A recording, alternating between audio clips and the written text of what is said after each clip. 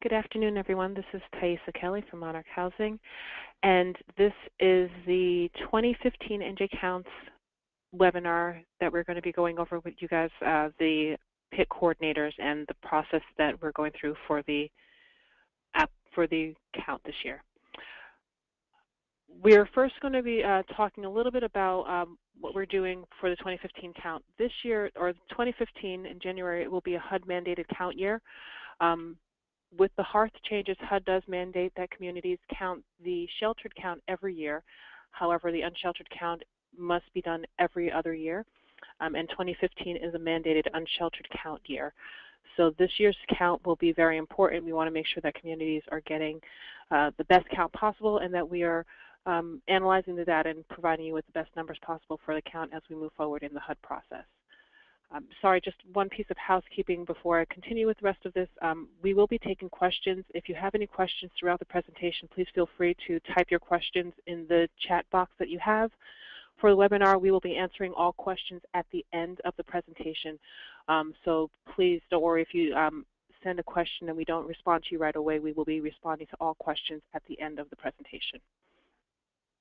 So back to the presentation. We are going to, as mentioned before, this is a HUD-mandated count year. And for you guys that are the PIT coordinators, each COC is responsible for coordinating the count within your community. That includes the count of the sheltered population as well as the unsheltered count population.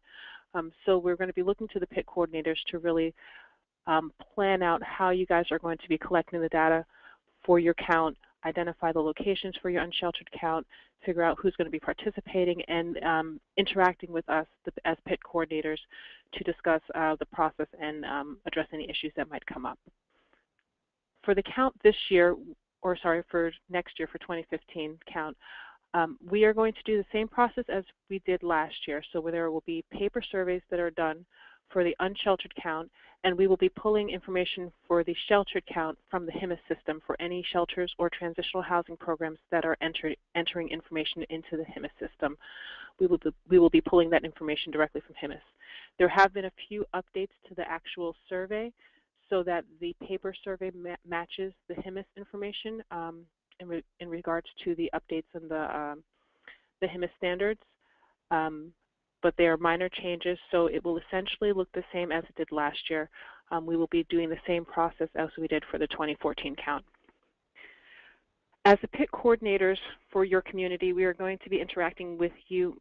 The Monarch staff will be interacting with you solely in this process for the count. We would prefer that you guys handle any questions or issues locally with regards to how you're conducting your count. If there are any major issues that come up that are related to the survey in general, we can address those issues, but we would like for the PIT coordinators to field all those questions and relay all that information to us, and we can get back to you with any questions. Especially if there are any large issues, we can then ensure that we share them with all the PIT coordinators so that each community gets the information that's necessary to make this count successful. But in your role as PIT coordinators, you will be the primary point of contact between us and the local count process in your community.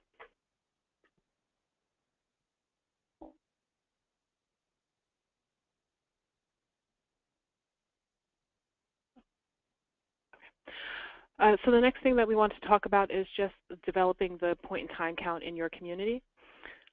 As mentioned before, the sheltered count will primarily be taken from the HIMIS system, so any emergency shelters or transitional housing programs that are entering information into HIMIS, we will pull that information directly from HIMIS.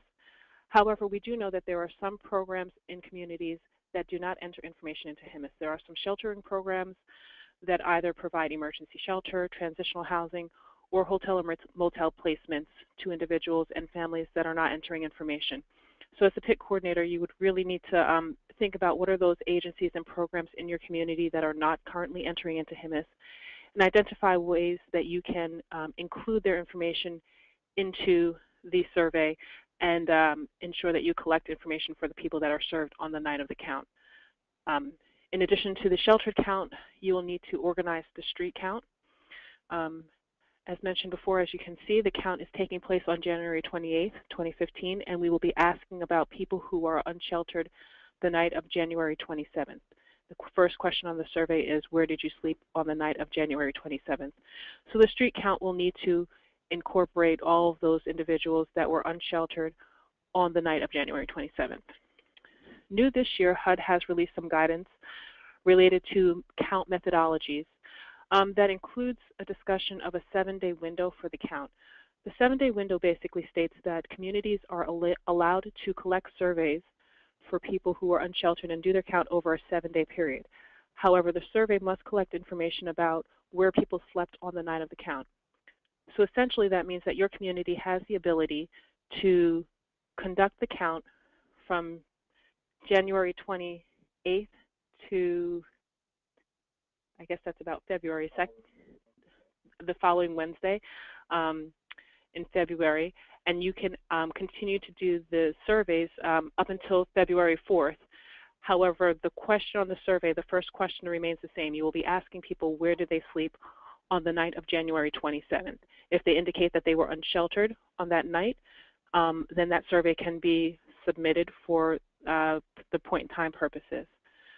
So you have a 7-day window to conduct the count, and each community has the opportunity to determine whether or not you will take advantage of that 7-day window. It is really up to you. One thing that I will point out is that in the HUD guidance on the count methodology, they do indicate that ideally that 7-day window should take place for unsheltered people who are on the streets, and that can take place through outreach organizations that are doing outreach work in the streets, as well as through service-based counts. For example, if there are any food pantries that are open on days other than the day of the count, they can complete surveys and ask people where they were on the night of the 27th. So that is a local decision that you will have to make. We do ask that if you are going to take advantage of the 7-day window, or if you're not, we're asking all communities to just notify us what decision you have made in terms of how long you will be conducting the count, over what period that count will be conducted. We just need to know for our purposes of analyzing the data and understanding how long we need to wait to collect information, whether or not you'll be taking advantage of that 7-day window. So we do ask that you please notify us about what your community will be doing with regards to that 7-day window. For many of you who have participated in this count in the 2014 process, you may be aware that we gave communities the opportunity to determine locally whether or not they would count temporary rental assistance provided through the boards of social services as part of their homeless count. Some communities across the state did choose to count the TRAs as homeless, and other communities chose not to. Through that process, HUD did come back to us and indicate that for their purposes, TRAs do not count as homeless. However, we know that the reality in New Jersey is that for many communities that did choose to count TRAs, those individuals that are using those vouchers truly are homeless. So once again this year, we are giving you the opportunity to determine locally whether or not to count TRAs as homeless. Please keep in mind that even though we are giving you this opportunity, in regards to the information that we provide to you for reporting to HUD, the HUD numbers will not include the TRAs. HUD has indicated that they do not see that as homeless, so the HUD numbers that we provide to you for the reporting through the HUD data exchange will not include the TRA information.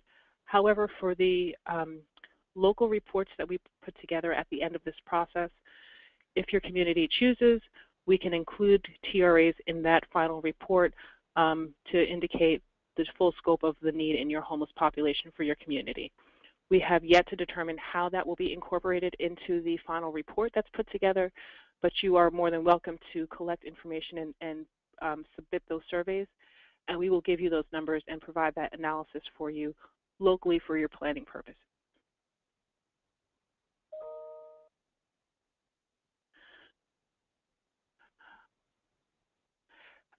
So for the count process, we're asking each community to really coordinate all the agencies that are going to be participating in the 2015 count. What that will require is that you will need to develop a full list of all the agencies that are participating in your count. For the count purposes, we are looking to really identify those people who were homeless on the night of January 27th. HUD defines homelessness as people who are living in a congregate living situation, emergency shelter, transitional housing, or hotel-motel placement paid for by an agency, or for individuals and families who are unsheltered living in a place not meant for human habitation. When you're developing your list of participating agencies, please keep in mind that there are some agencies that questions come up about whether or not they should be participating in the count. Any program that is dedicated to the homeless should participate in the count. If they're providing emergency shelter or transitional housing or any type of emergency placement, and they're specifically for homeless individuals or families, they should participate in the count. This also includes youth shelters, as long as those beds in the youth shelter are not dedicated to children who are under the care of the state, who are not under DCPMP care. If those beds are specifically for homeless and runaway youth, they should be counted for the survey process. All victims of domestic violence shelters and transitional housing programs should participate in the count, and I believe most and all of them have participated in the past, and this should continue. Again, hotel and motel placements, please keep in mind that there are a number of agencies and programs in the community that might provide emergency shelter to individuals in need, individuals and families, and they may or may not be part of the traditional sheltering system that you have. So we ask communities to take a look at any of the faith-based community programs that might be operating in your community, any of the programs that are operating by agencies that are not traditionally part of your COC process. If they are providing shelter to people who are homeless because they have nowhere else to live, nowhere else to go, they should be participating in the count and should be submitting surveys for all the people that they are serving on the night of January 27th. We can provide more information about who else to include in your count if you have any questions about that. You should have all received an email regarding the agency code list, and that was the list that was used for the 2014 count. We're asking all communities to verify the agencies that are on this list, to update the list, add in agencies, change anything that you want to change, and give us the completed code list by December 5th. We need this list in order to ensure that we have the right coding for the agencies when we collect the surveys and do the analysis. We will also this year, new this year, we will also be putting together a list for you of the HIMIS participating programs and asking that you verify all of those programs that are in HIMIS. That list will be sent out to you by December 8th, and we ask that you take a look at that HIMIS list and confirm all of those programs by December 19th. We will be pulling information for all agencies and programs that are in HIMIS that are emergency shelter or transitional housing programs. Please note this year, any programs that are labeled as SSO, services only programs in HIMIS, if they are providing shelter to people, we will only pull their information if they are set up as a separate program and only include information about people who have been placed in hotel, motel placements or who are in temporary rental assistance vouchers provided through an agency. We will not pull information from SSO programs if that information is mixed in with other types of services that that agency might provide. I'm now going to turn it over to Caitlin to discuss the PIT survey. Okay, hello everyone. I'm just going to briefly go over the PIT survey, some information on that, and then go into the training piece a little bit. So Thais already mentioned, similar to last year, we're going to pull the data right from the HMIS system for any emergency shelter or transitional housing programs that do enter data into the system. One thing to keep in mind too, and we can hope that they would be willing to participate, since this does kind of ease the burden of some of the emergency shelter and transitional housing programs, you should still be expecting their participation in the point in time. That could be something as simple as collecting some of the surveys and actually entering them into SurveyMonkey for the unsheltered count, or participating in, maybe a Project Homeless Connect site or unsheltered count. We wanted to kind of lessen some of the double entry work since they're already entering the information into HMIS, but I think it's still reasonable to expect their participation during the point in time count itself. As Thaisa just mentioned, any hotel motel placements or TRA placements that are not in a separate HMIS program That means it's separated out from any prevention dollars that are used or any dollars that are given to people who aren't literally homeless or back rent, anything like that. We won't be able to use that information from HMIS. They will have to fill out paper surveys if we're going to capture that information. In the past, we've run service reports to try to figure out exactly how many people were being served, but it's a really tedious process and it's very difficult on our end to actually make sure that the numbers are accurate, when it's not just a clear program that are specifically for hotel, motel, or TRA placements. This doesn't mean necessarily, that they have to go back, and anybody who is listed in that program that's not currently still in it, they don't have to move them into the new program, but it would be about moving forward, making sure that anybody that's receiving a hotel, motel, and TRA, especially on the night of the point in time, is listed in that separate hotel, motel, or TRA program. Paper surveys that come in without age or gender will be thrown out. We went through a lot of discussion last year on how we were going to do the deduplication. We also will be having a webinar probably, later in January with all of you to kind of go over the process of how we're going to deduplicate all of the information. But this is definitely something that's important to stress when you're doing the trainings, and which we will make sure to mention when we're doing our trainings in each of your communities.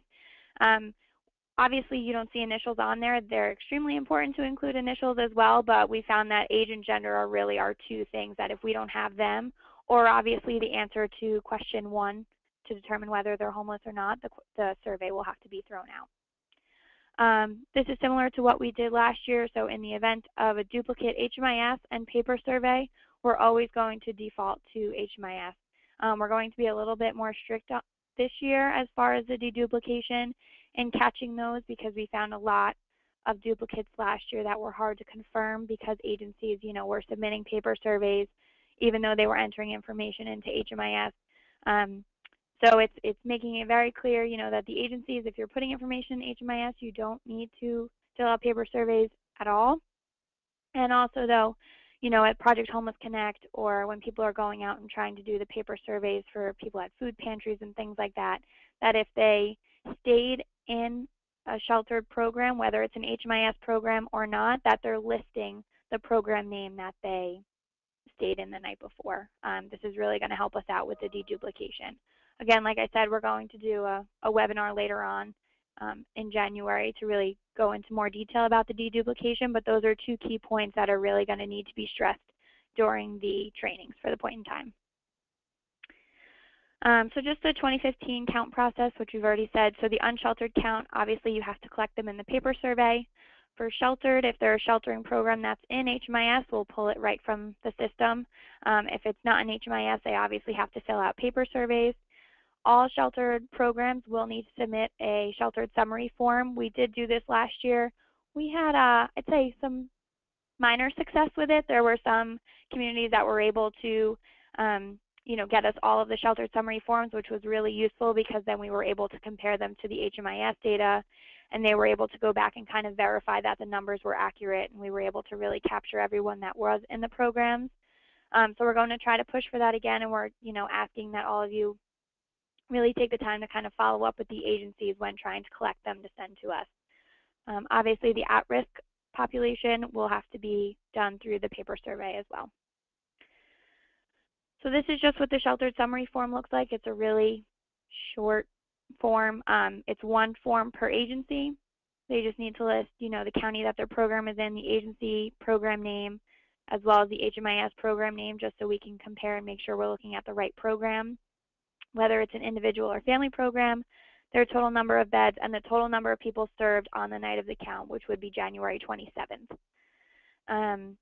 These will be due to us by January 29th by 5 p.m., and we're asking that you have all of the agencies send the summary forms to you guys as the PIC coordinators, and then you forward them over to us. So just to go over some of the trainings, I know we have scheduled our trainings in most of the communities, so if your community has not scheduled the training yet for us to come in, please send us an email as soon as you can with the date that you want us to come in and do the training. We will be doing trainings through webinars. I know I'm skipping a little bit, but we will be hosting two training webinars on January 8th and January 26th. We haven't decided the times yet for either of those, but we will be sending you out the links and the times for all of that. We wanted to do kind of one in the beginning and one at the end to kind of catch anybody who signs on late. We'll also, I'm sure, be recording that and then posting it to our website in case anybody needs to refer to that last minute or anything. We have put together the same training materials that we put together last year for the survey. So there's the user guide, the quick reference guide, abbreviation list, and online data entry guide. So, depending on what step people are volunteering for, they can refer to the different training materials. I will be sending out an email this afternoon with the most updated version of the survey, the final version of the survey, and all of these training materials. We'll also be posting them to our website, so you should be able to access them in a number of ways. HUD also has released some PIT and HIC guidance materials. We recommend that all of the PIT coordinators, as well as really any agency that's participating in the PIT, kind of go through and take a look at HUD's PIT materials. You can find them on the HUD Exchange if you are signed up for that email list. I'm sure you've already received them in an email. We can send out the link in that email that I'm going to send later on with a direct link to get to that guidance. There's actually also going to be a webinar on Friday, December 5th from 10 to 11 that APT Associates is putting on to go over the PIT guidance that HUD has released. I can include actually the link to register for that webinar this afternoon when I send out that email. So that's something else that can help you go through that. Like I said, we'll have 2 webinar trainings, and also the practice survey for SurveyMonkey will be available from December 8th to January 16th. So once that is set up, we will be sending out the link to that. Now I'm just going to pass it over to Jay to go over the last of the presentation. Good afternoon, all. In terms of overseeing the overall collection of data, this is just a little summary of what Caitlin and Thaisa have been speaking to you about in terms of the time frames. So in terms of the paper survey, again, to reiterate, you're going to need in your community to go over what your data collection time frame will be, given that HUD guidance regarding a 7-day window. Some of you may decide to still do it just within a 24-hour period of the count to do all of those surveys in that time frame and then start entering them. But whatever you decide, all of that data must be submitted via SurveyMonkey by Wednesday, February 11th.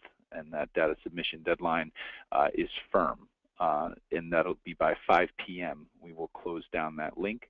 And there's not going to be any exceptions this year. That is 2 weeks after the count, and there's also, if you read the line below it, the live link that we will be sending you will also be available to send out a week in advance of the count, starting January 21st for boards of social services and non-HIMSS transitional housing programs.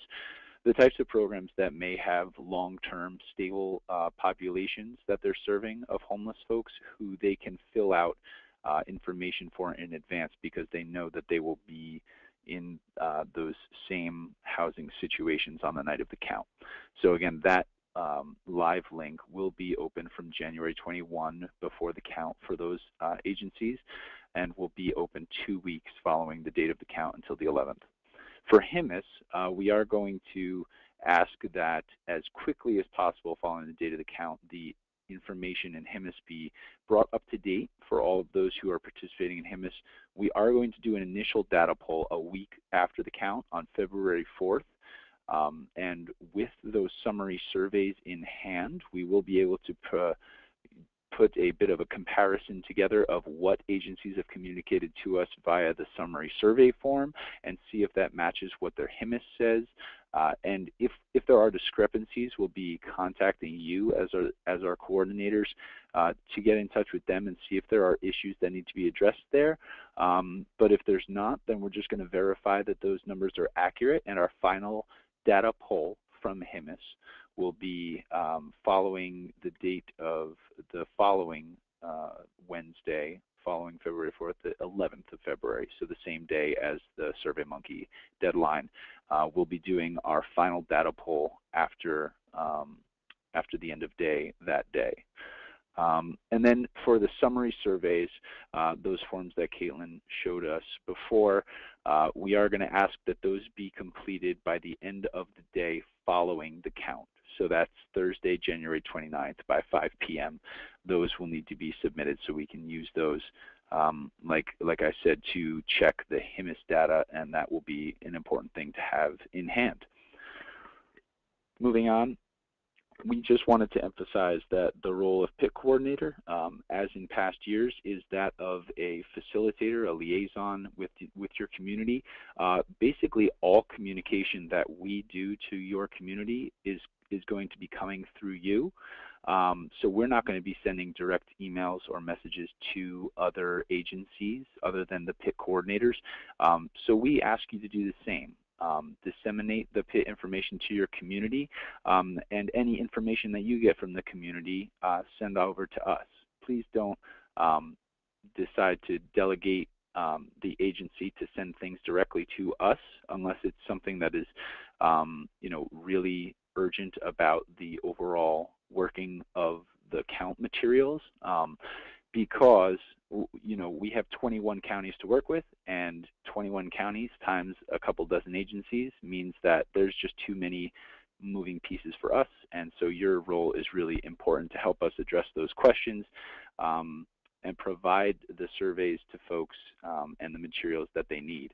One thing that we do want to emphasize again, like in past years, is the part of the survey at the very top that has identifying information about where that survey was completed, fields such as the county, the agency code that are at the very top of the surveys. We highly recommend, and we ask you to fill those out before handing them out to the different agencies or sending them via email. In that way, you can be assured that the surveys completed at each of the different count sites and locations and agencies is going to be accurate, instead of just trusting that someone will be able to cross-reference their own agency code with the list that you've sent out. So if you can do that, that would be a really big help to help us get accurate information and be able to track down surveys if we need to. We also ask that you do those sheltered summary forms. We need those by the 29th because last year, as Caitlin said, the participation in those forms was a little bit spotty, but it is a very, very useful tool for us, and we'd like to see that become a regular staple of this process moving forward, especially this year. So following up, after the PIT will be the deduplication process, and instead of going into detail about it now, as Caitlin said, sometime after or late in the process of the count at the end of January, we'll be working with you on the next steps via another webinar. But what we are planning to do this year, as we did last year with the training, is we're going to provide you and the community as the PIT coordinators with the duplicates list. So all of those records that show up as a duplicate with another record in the data, and a description of the common duplication issues that we found. So whether it be that there are issues between HIMIS and HIMIS or issues between survey and survey, we'll definitely make sure that we share those issues with you so that when you and your community are looking at the duplicates, you can make decisions based on what you should be looking for that might be troubling, rather than just kind of flying blind. We'll try to provide really good guidance for you.